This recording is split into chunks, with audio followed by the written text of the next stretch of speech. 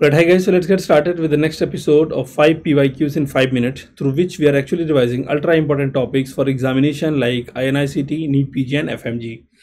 Now, the very first question that I've got today is, which of the following anti-dyslipidemic drug is considered as a drug of choice in pregnancy? Anti-dyslipidemic drug of choice for pregnancy, and the answer to this question is actually going to be your resins, or we also say bile acid sequestrants. And among the given choices, the only one that is bile acid sequestrant is cholestyramine. Other drugs from this one, in addition to this, is also going to be your cholestyramine,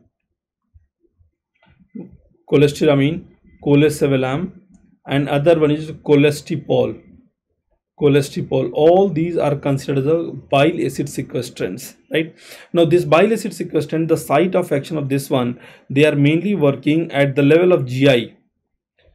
So whatever bile acid that is being released, right, all these bile acid, they are going to be they are going to mainly cause what?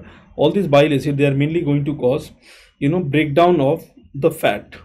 And after doing the breakdown of the fat, what happened? Majority of the bile acid, they are actually going to get reabsorption. Nearly 95% of the bile acid is actually going to get reabsorbed back to the bile circulation. Now, do remember this one. Our drug bile acid sequestrant, what it is going to do, the drug bile acid sequestrant, they are actually given and they are actually going to cause chelation of these.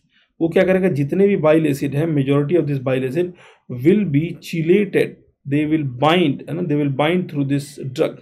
ये drug क्या करेगा? इनको bind करेगा, and after binding, what they will do, they are actually going to promote the excretion. ये bind कर लेगा और they are going to promote the excretion of this bile acid along with the drug.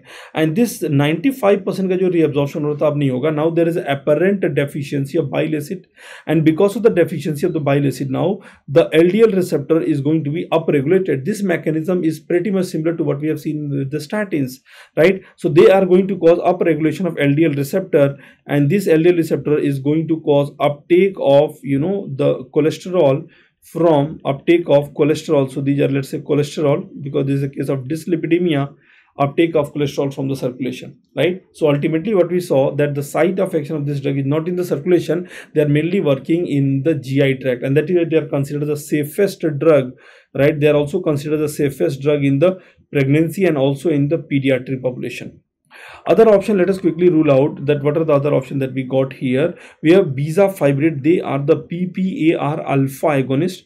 This PPAR alpha agonist, they are going to act via nuclear receptor, and once they act via nuclear receptor, they are actually going to cause increase in the level of lipoprotein lipase, and this lipoprotein lipase will ultimately cause triglyceride ka breakdown. Triglyceride का breakdown कराएगा. statins that we know, they are one of the HMG CoA reductase inhibitor. HMG CoA reductase inhibitor, that is known as your statins.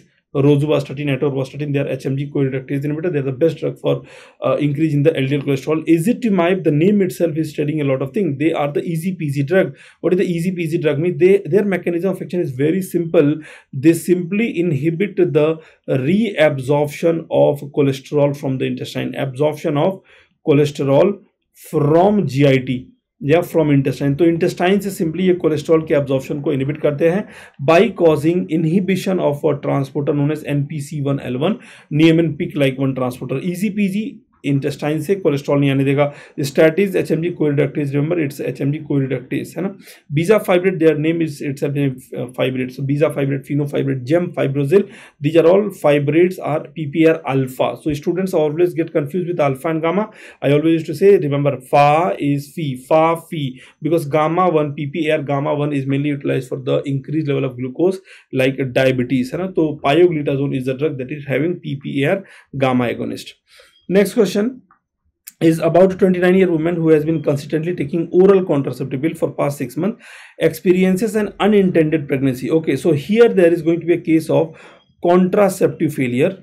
And if ever you have attended any of my classes, I used to tell you the story of your girlfriend and you. Whenever you are getting induced easily, they will lead to failure. तो exam पास है, induce नहीं होना है. Secondary to enzyme inducer. So enzyme inducer, they are always going to cause contraceptive failure, and if you are getting too much inhibited, you are making a move but you are getting too much inhibited, toxicity will develop inside you. So jaldi se induce ho jaoge, so there are chances there will be failure, and if there is too much inhibition will lead to toxicity in ourselves, right? So contraceptive failure can occur secondary to enzyme inducer. Now examiner is asking, contraceptive failure while on OCP is least likely to occur with which of the following? So barbiturate is one of the inducer, yes. Phenytoin is also one of the inducer. Valproate, remember valproate peacock वाला आएगा, inhibit करके जाएगा, right? So that is going to be protease inhibitor. Erythromycin, your ciprofloxacin, your omeprazole, your cimetidine, right? Your erythroclarithромycin that I have already told you, ketoconazole, valproate. So valproate is one of the anti-epileptic that is having enzyme inhibiting property. The mnemonic of enzyme inhibitors I have told you is peacock वाला आएगा. Rifampicin is a very important enzyme inducer, first anti-tubercular drug. So always remember, whenever you give enzyme inhibitor, there will be increase in the risk of toxicity. ये आपके भीतर toxicity भर देगा और बहुत ज़्यादा induce हो जाओगे तो fail होने का डर ज़्यादा है, right? So this is going to be C is going to be the correct answer for this one. Mannitol is contraindicated in. Now where is mannitol indicated? पहले तो वो देख लीजिए. Mannitol is a drug that is mainly going to be utilized in a patient with the increase in the intracranial pressure, increase in the intraocular pressure, for the treatment of cerebral edema, and also as a drug of choice in a patient with the dialysis disequilibrium syndrome. Dialysis disequilibrium syndrome. Now do you guys know that mannitol as a drug, it is one of the osmotic diuretic. कैसा diuretic है ये? Osmotic, and they are having osmotic property, and the meaning of osmotic is they are going to pull the water towards themselves, अपने तरफ पानी को खींच के रखते हैं. So they are actually going to be contraindicated if there is a patient with the acute congestive heart failure, or simply if the word is given congestive heart failure, because in the intravascular volume in the congestive heart failure is already very high, and if you are going to give this drug, the congestive heart failure will further increase, right? They are also going to be contraindicated in a patient with the active cerebral bleed या cerebral haemorrhage. अगर कोई cerebral bleed या cerebral haemorrhage है और अगर उसको आपको identify नहीं कर पाए whether it is actively bleeding और नॉट, और let's say that you don't have strong evidence that whether ये एक्टिव भी हो सकता है, then in that case scenario also we should not use, because they are having osmotic property. अगर active cerebral bleed है तो they can go to the brain parenchyma and they will act as osmotic ingredient, and they will keep on pulling the more blood towards themselves, and they will worsen the cerebral edema. Okay, so इस condition भी ये contraindicated होगा. Correct answer for this one is going to be your C, है ना? C is the correct answer for this one. Angle closure glaucoma may definitely be used. About a 67-year-old male patient presented with the acute onset palpitation, okay, chest discomfort, tachycardia with a variable heart rate within a short period of time. The cardiologist posted in ER at the time diagnosed supraventricular arrhythmia. Okay, so supraventricular arrhythmia, the drug of choice that we know is called verapamil, which is one of the calcium channel blocker, but it can be treated with many other drugs. Like for example, they can also be treated by the beta blocker. They can also be treated by other antiarrhythmic drug like class 1 antiarrhythmic drug. उससे भी treat हो सकता है, but the drug of choice has been given is verapamil. Examiner is asking what? Based on the ECG, supraventricular tachycardia has been diagnosed. Which of the drug act primarily by blocking sodium channel? तो अगर देखिएगा तो इस option में बड़ा strategically option A verapamil दिया गया, because just by looking at supraventricular tachycardia, majority of the student will go with the verapamil. But remember, verapamil तो calcium channel blocker है.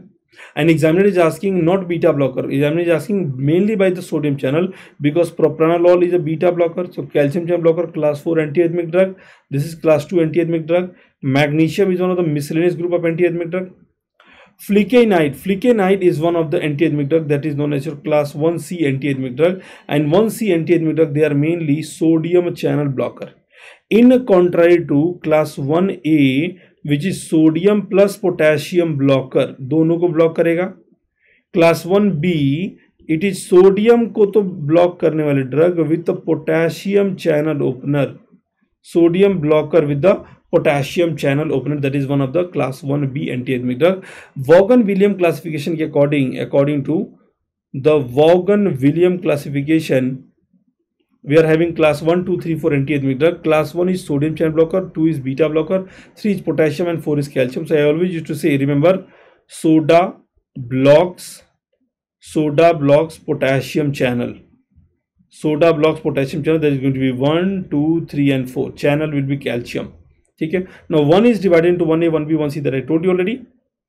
It is only 1C that is having sodium channel blocker, that is known as floor per mopping etc. So I used to give you the story of anti-arrhythmic drug का एक story है जहाँ पे A grade लोग रहते हैं, and A grade people are going to be people like your queen, prince and dasi. So quinidine, procainamide and disopyramide, they are the A grade people in the arrhythmia के kingdom में, and B grade people, they are the brave group of people, they are always standing बाहर इसलिए बोलता हूँ मैं बार बार, because ये potassium को करते हैं बाहर. Whenever the potassium channel is open, potassium is always go out. So B is brave इसलिए because they are the one that is going to be utilized in majority of the arrhythmia. So they have a lot of pride in themselves, and they brag about it to everyone. B say bragging about themselves, right, about themselves, that I'm too good, that they all like to phone me. मुझे सब phone करते हैं. Any case of arrhythmia, they all like to phone me. It's a drug of choice for any case of ventricular tachycardia. It's going to be your lidocaine. So they have a lot of things to be, proud upon. So lidocaine is the drug of choice for ventricular tachycardia. Any case of ventricular arrhythmia, they are the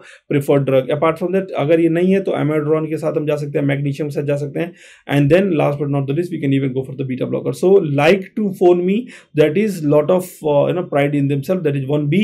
And C वाला बोलता है that floor per mopping etc. सी वाला क्या बोलता है, floor पे. ये C grade लोग हैं इस किंगडम के, एरिथमिया किंगडम के सी ग्रेड लोग हैं जो सारा सी ग्रेड वाला काम कर रहे हैं. एक तो ए ग्रेड हो गए जो ऊपर सबसे महल में रहते हैं, क्वीन, प्रिंस एंड दासी. बी जो बाहर रहते हैं, ब्रेव ग्रुप ऑफ पीपल, जो सेनापति टाइप के लोग हैं.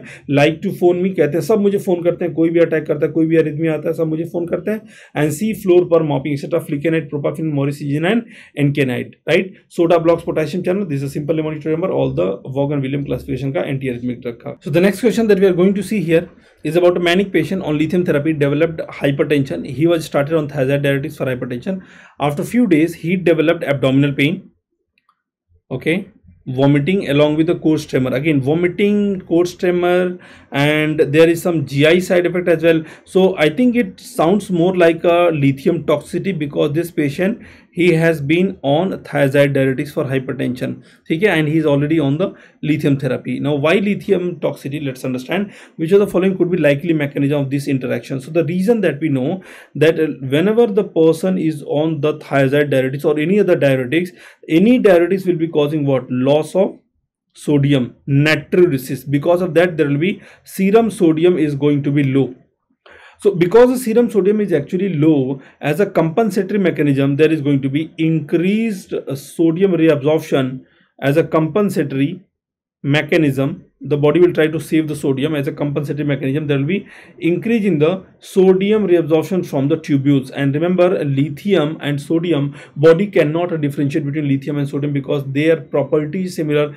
In the periodic table also, they fall in the same group, right? So along with this, there will be reabsorption of sodium along with the lithium, and because of this reason, there will be increase in the risk of lithium toxicity. इसीलिए कोई भी patient अगर lithium पे है, usually we avoid those patient on any kind of diuretics. Also we avoid that patient to go on a fasting as well, because fasting में भी क्या होता है, usually there will be hypovolaemia, there will be hyponatraemia. Fasting में भी यही होगा.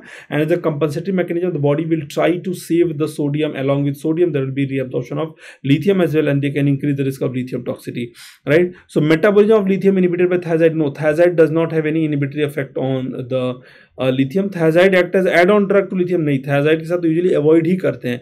Any drug that is causing hypokalemia should always be contraindicated, should be avoided. Thiazide decrease the tubular reabsorption of lithium? Thiazide decrease the reabsorption? No. Thiazide increase the tubular reabsorption? Yes. So as a compensatory reabsorption, thiazide इसको बढ़ा देता है. So correct answer for this one is going to be D. This is one of the PYQ that has been asked in the previous NEET PG or INI-CET examination, right? So this was a 5 question with all of you guys. Please do not forget to like, share and subscribe, and I will see you in my next video. Thank you very much.